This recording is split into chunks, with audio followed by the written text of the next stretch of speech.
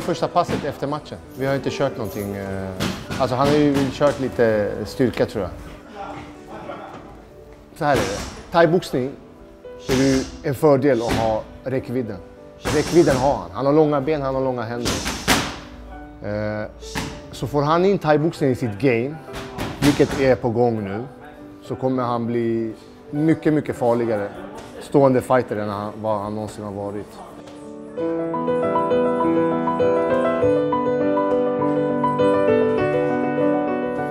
Jag tackar och tar emot. Jag suger åt mig så mycket jag kan. Varje pass, varje rond. Sasha har ett öga för thai-boxningen, absolut. Det kan man se liksom historiskt vad de fighters han plockar fram.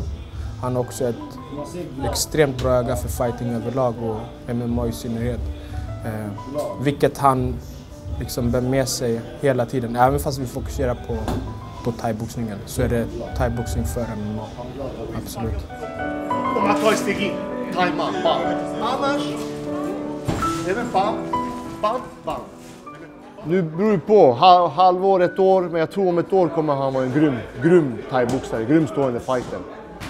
Och då när han möter killar som är kortare än honom, då är det bara att hålla matchen stående, för då har han räckvidden och då kommer de inte ha en chans.